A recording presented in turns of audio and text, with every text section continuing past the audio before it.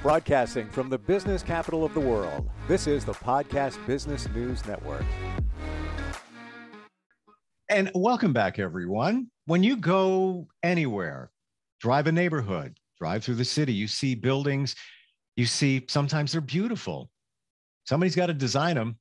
And a lot of times it's this guy right over here. He's an accomplished architect in the New York City metro area. John Riggio is back with us. Hey, John, how you doing? Good, great, Steve. How are you? Doing very well. And in the past, we've talked about some of the things you've done, some of the work you've done as an architect. We found out in the last two podcasts that you are also or were a tennis pro, which I never knew. And yes. It was kind of a mind blow for me because I discovered that you worked with some of the, or played alongside some of the greatest tennis players ever, back in the day. And as an architect, what were some of the things that got you going? I guess after you left the tennis pro side of things, what helped you along the way?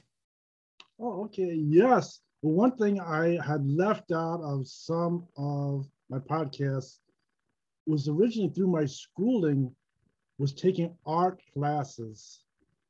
Now, art classes, a lot of times they would lead to things like commercial art, just working as or artist. And, but art class was a very important skill. It helped in doing architect work. Just like on the very basic things, say someone draws a line. There's the whole thing of drawing a line. From the left to right, you draw a line across a piece of paper. A lot of people might like stutter with their line, like they stutter across with their line, but they really like making drawings. They really like making construction drawings. They really want to get in, become an architect and things like that. Well, I think one class that really solves the whole problem is taking art classes, taking a series of art classes. And they always had me in art class. I was a straight A student in art. They were even trying to get me to go into commercial art, but commercial art was different as well. It didn't really match becoming an architect, which they suggested becoming an architect. It seems to fit world to become an architect, but art and commercial art is slightly different type of employment, slightly different kinds of work. A lot of times a commercial artist might end up working in different kinds of industries too. It's completely different work. But the skills of doing art, of drawing, and things like that are very important. Getting the idea of how to really make things look good on the drawing. And that type of skill I had, I think it did benefit my architect work. I always had the ability to get an A class in artwork. They really liked my work. Some of my art teachers were even trying to get some of my artwork into art shows, art competitions, but I didn't really take it too seriously because I didn't feel that was my future. It's a different kind of work. I know all kinds of people who are artists. Some artists, they make like these factories making souvenirs, putting artwork on souvenirs and selling them, and all kinds of different things, or making custom pieces of art and selling them. But that is a completely different future from architect work. But the skills of drawing and learning art, visualizing, drawing a nice line is very important. And that was a great skill. In fact, so I was excellent in those classes. I get a straight A, and they even awarded me in high school National Arts Scholar. Wow. I received a certificate. I still have the certificate. It says National Arts Scholar. It's a very important award. And they tell me that it is written down someplace that they made me a National Arts Scholar, and that they really liked my artwork. And I think that helps out. A lot of times they put together like the School of Art and Architecture, things like that. A lot of times colleges would put those together. So those skills are very important, and I did use them, and I was always a straight A student. I didn't talk about that because really architecture work is more like involved with construction technology. I think that's really like the number one thing about architect work.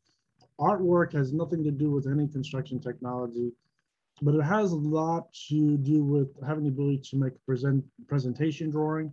And I think that ability with artwork also helped me with doing things with the computer, taking the computer, utilizing it to take my drawings and putting them on the computer. And I still had the knowledge of artwork to put that together. I think it did help.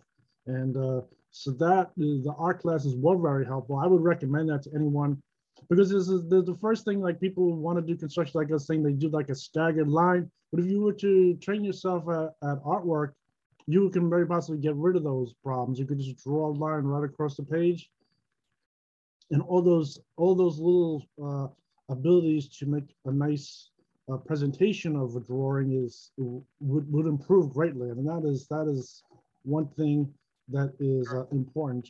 I think a Yeah. lot of people who are architects or going to architect college, I think a lot of them pick up on having art skills. If you have excellent art skills, drawing, they call it drawing, illustration, things with presentation abilities. It is very, I think it's very important, and it will certainly improve your grades. I mean, your grades are going to be much better because you're going to make a much better presentation. You're getting over all those little things of like line weights and knowing about thin line, thick lines, shading, all those different things. All those kind of problems would become much improved, and you would excel much better at that at architect work. So that's one thing I didn't talk about, but I had many classes of art. I took art practically every year. Where I lived, the elementary school and the high school, they all had a lot of art classes. They were a very large art department. There was plenty of art classes to take, so I always took those classes, and I'd always had a straight A in those classes. They really liked my artwork. It seems like from the beginning you were a very visual person, and I'd like to share something with you because I totally relate to what you're saying. When I was in high school, I was into art, very much, very much into art, graphics. Wanted to be a cartoonist, and I came very close to being a syndicated cartoonist way back in the day. I'm talking like in the '80s, and I wanted. I dabbled in architecture as an architect, and I would have a T square and work with a triangle, and that I went down that path. But you went in a different path instead of more of a free form line, and where I wanted to have a more of a from a cartoon standpoint. I abandoned all of that, got into radio, but I know exactly what you're saying in terms of the visual part of it, because as somebody who's very much interested in art, you have a certain eye that connects to your brain, and that's how you became an architect. I'm sure, like you just said, putting together presentations, you have the eye for it. So it's interesting how we all have those paths to where we begin. I'm going to ask you, John, would you say you're a perfectionist when you work on drawings? Yes, yes, yes. I think it's very important to really get your drawings perfect. Like if there's little mistakes, I would take the piece of paper, throw it out, print Yep. it over again, make sure everything's corrected. Because a lot of times people look at something and then all of a sudden they're doing something like spell checking. They can point at any little thing that's wrong. So I always try to get rid of all those things that they could take a look on a drawing and point at anything wrong on the drawing. So yes, I'm a perfectionist with the drawings. Yes. Yeah.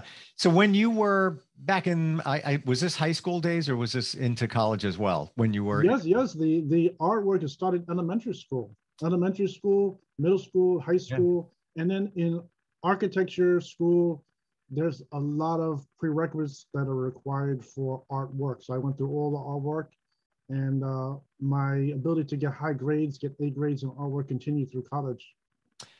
What would you say back then? Let's say high school in that territory, junior high. What was your favorite medium to work in as an art student? Oh, okay. Yeah, I think they most of the work I think that they really liked You know, was when, really with pencil work. I think just basic pencil work. sometimes it's amazing when you see a great pencil drawing, it can almost look like a photograph because of the detail, the line work, the shading on it. Did you ever work in, well, maybe that's what they liked back then, but was there anything that you personally felt good about outside of maybe pencil work? Was it working with watercolors, pastel, oils, anything like that? Oh, okay. Yeah, I think with all the art classes, I tried all the different things they had. They had all kinds of different things they had. I remember even like sheets of copper, like pressing sheets of copper. Hmm. Then we did all kinds of things like that. I went through all the different art classes, and Yeah, charcoal was very interesting. I remember making a lot of charcoal Yes. things. I think Yeah. those came out pretty good too. Yeah, I think, but overall, I think mostly pencil seems to have been the my best line of artwork. So I'm going to ask you this question that people always ask me, those that know that I loved art back in the day. Do you ever think about getting back into it just for fun, hobby, anything like that? No, I think artwork it really wasn't my hobby. Uh, But I mean now, I now to go back now. yes, no, making art drawings or artwork it isn't really one of my hobby. I don't mind doing it. It was the courses were enjoyable over the years, and they really liked my work. I had the ability to make the work, and of course it's benefited my my profession that Sure. I have the ability to do the artwork and learned all those skills. I mean that was very important. Like I was saying, if I just noticed like when you go to architecture school, if someone didn't really take those art classes, didn't get skills, then they might draw like a jagged line, and that could get you behind. You know, if you are drawing a nice straight line and you really have art skills, it's really going to help out with architecture and architecture career. So yeah, but as far as like illustrating and things like that, I don't really do it as a hobby of my own. Uh, but like I said, the architect work is excellent work. I enjoy doing it, and having those skills from years of art classes, Sure. it did help. It did benefit. I just don't talk about it because a lot of people who take art, they go into things like commercial art, illustration. Some people might end up working in advertising, and all kinds of different things. So it's completely different. But the skills were important to use in the profession of architecture work. Sure. And a few podcasts back, I saw your drawings, and they're amazing. Like you can see the detail and that the work you put into it, and your eye. Like I had a neighbor who was an architect, and he was great. In fact, he designed part of an extension on a house that I had two houses back.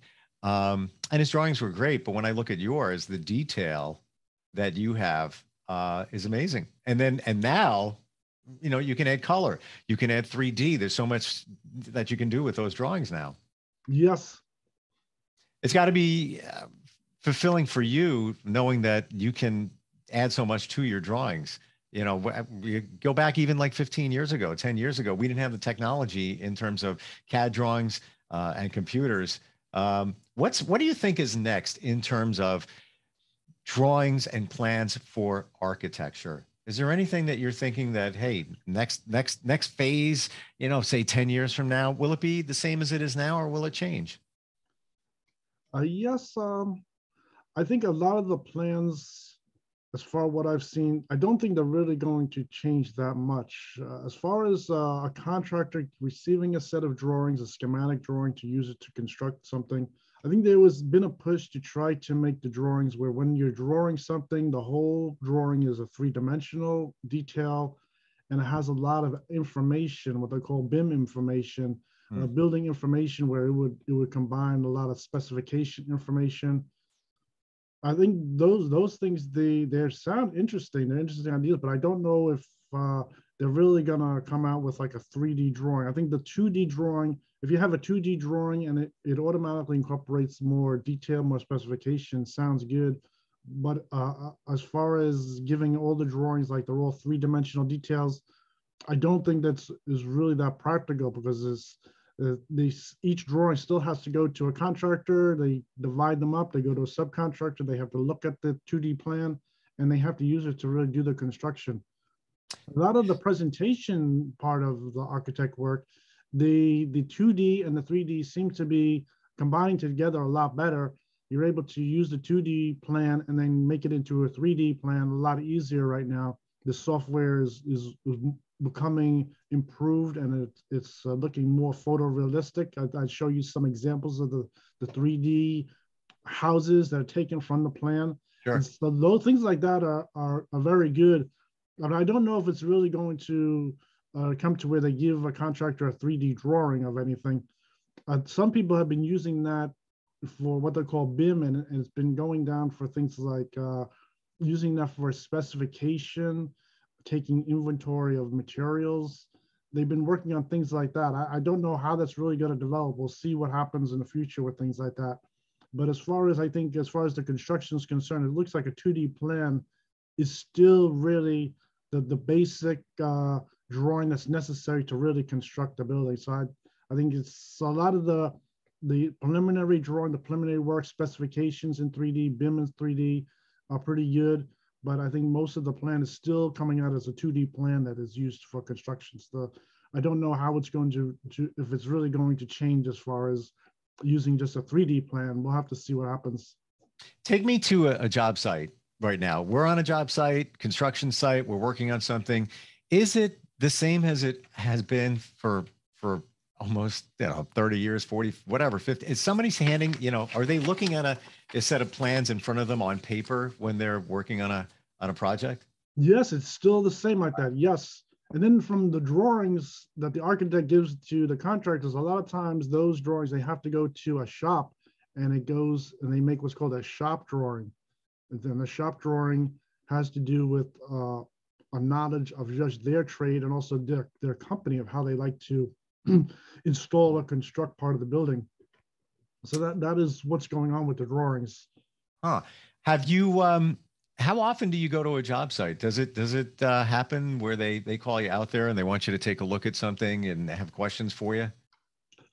Yes, I'm at the job site often. Usually each job, I usually would visit between 3 or more times during the job, depending on the size of the job. And if they have more questions, they need me to go and take a look at different things on the job site. But most jobs, I usually it's a minimum 3 visits to the job site, and maybe it might go up to maybe like 5 or more visits to the job site, depending on the size of the job. Have you ever been on a job site, John, and just looked around and said, that's not the way I had it designed? Has it ever happened? Or it's very specific when they're constructing? Really, they are supposed to stick to the plans. They usually stick very close to the plans. There's always a slight adjustment to how people are working. And that has to do with the trade. That has to do with trade, each individual contractor, their abilities to do the work and what materials they use. Sometimes they might substitute materials or the methods of putting them together. And that's another part of my job, is to go there to the job site, see if how they constructed the job is either going to match exactly or it's going to be approved if they had to substitute any item in, say any metal strapping, was they use say a different metal strapping in the wood, and to see if it's going to meet code or if it needs any kind of correction in there, that we'd have to add different, say, metal straps or things to make it go to code. So that things like that are also happening on the job site.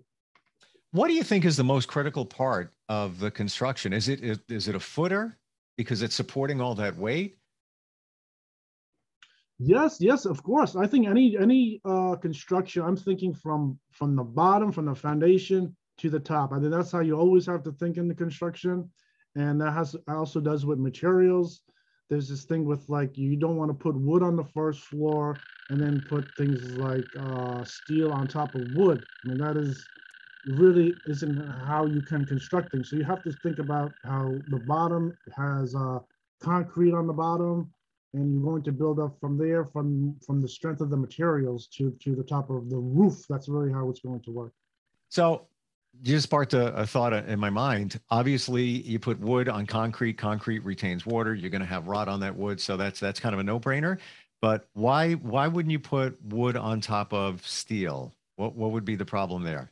You can put wood on steel, yes. Oh, I thought I heard you said don't do it. Steel on wood. Of course, in construction, that's one idea that you always have to think about from top to bottom. Like, you would have a concrete foundation, but you wouldn't want to have wood over the concrete and then have steel, like a steel structure resting on wood. That is obviously isn't going to work. The building's going to collapse. Piece of it's going to collapse or crack, and then you would have to make repairs to the building. So usually it has to do with the strength of materials, is really what you're always thinking about in architect work. That is, you're starting off with a solid foundation. Say, if you were to use steel on the first floor, you could put wood on top of the steel. That is good. And that because it is a lighter material going on to a heavier material of steel. That is like one of the basic ideas of what's happening in construction. That you're always putting lighter materials on top of heavier materials. That's like a very basic thing to think about when on any job. This is why you do what you do, and we have no idea. Like the rest of us could never be architects because that makes perfect sense. Every once in a while, there is a problem in a job. Like I go to a job, they want me to check something. Sometimes they might have rested, say, brick on top of a wood beam, and we'd have to make a repair to it. We'd have to correct it. So there's always things like that that are happening in construction. That there might be some existing situation where they might have made a mistake, put a piece of steel on wood and things like that, and they'd have to make an adjustment to the construction. What are some of the issues that you've seen? Because you must have seen, I don't want to say you've seen them all, maybe you have, when you go to a construction site, or if you're called back years later and they want to, not the one that you've designed, but let's say an existing structure and they want to redo it, or what are some of the issues that you've been faced with when you've gone back to, or you've gone to a site for the first time? Yes. I think there's basic things. The first thing people are looking for is cracked beams, sagging beams. Sometimes the construction from years ago were made very light. They might have made floors with just 2x6 construction, things like that. Or years ago, they didn't also have any wood headers over the windows. So there's no structural wood headers. The building could start to tilt. Sometimes when we do overhauls of the houses, we have to put new headers over all the windows, things like that. So all those type of structural problems have to get corrected. And same thing with that is usually on any job, you would start off looking at what kind of situation is going on with the main beam in the basement. If there's beams in the basement, columns, sometimes they have wood columns that were just there as a repair.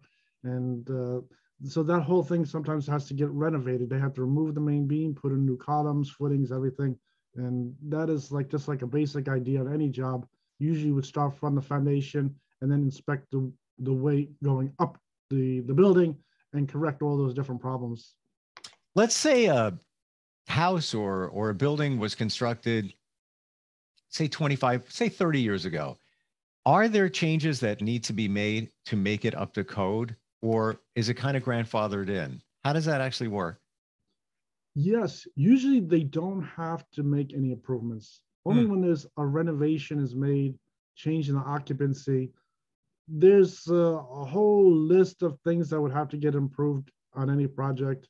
A lot of times they find it easier just like to gut out the whole house and then install everything with the new code, all new wiring, plumbing. Then you have all the different fire safeties like smoke and carbon monoxide detectors, fire rated walls, things like that. So a lot of times it's easier just to gut everything out and start over because of that reason. Because everything is already under the old code and it isn't up to today's standard. So if a building is even 50 years old, as long as we call it safe, they don't have to adhere to any of today's standards like R factor, insulation, things like that. It's okay. That's correct. Wow, interesting. There are some basic things they do have to upgrade. There's some basic things like having a smoke and carbon monoxide detector. Sure. Has to be upgraded. So there are a few things like that do have to get updated, even though if they don't make any renovations to the house or any addition, alteration, things like that, change in use. You still have to put in some things like smoke and carbon monoxide detectors that is required in all the houses. Have you ever had to work with somebody that to adhere to the ADA, the American Disabilities Act, where you had to make modifications to a building? And I think that act it's like 20 years old now, but more people are really looking at it to make sure it's accessible to everyone. Have you had to make renovations to buildings because of that? Oh, yes. Especially commercial structures. Anything with a commercial structure, you always have to provide for handicapped toilets, accessibility, and that goes with the ADA code. The ADA code, it changes often too. The code has adjusted.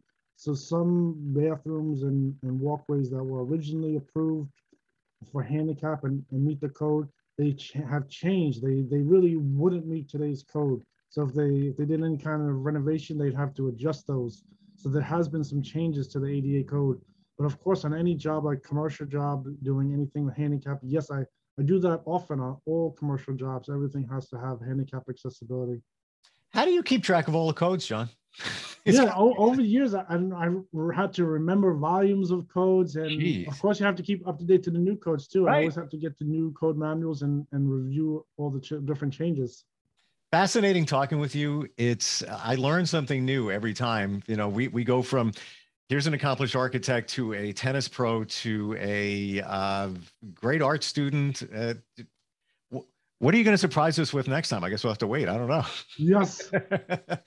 John, it's always a pleasure. I just want to tell everybody, if they want to take a look at your work, or if they're looking to make some changes within a building or renovate or start new, it's John Riggio, Riggio, johnriggio.com. And even if somebody has a question, they can reach out to you, right?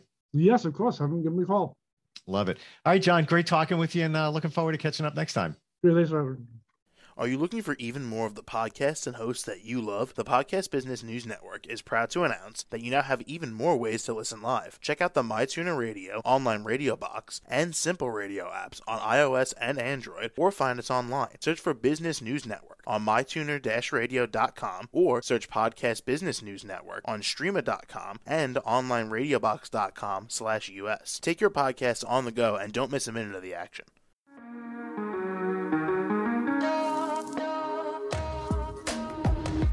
Broadcasting from the business capital of the world, this is the Podcast Business News Network.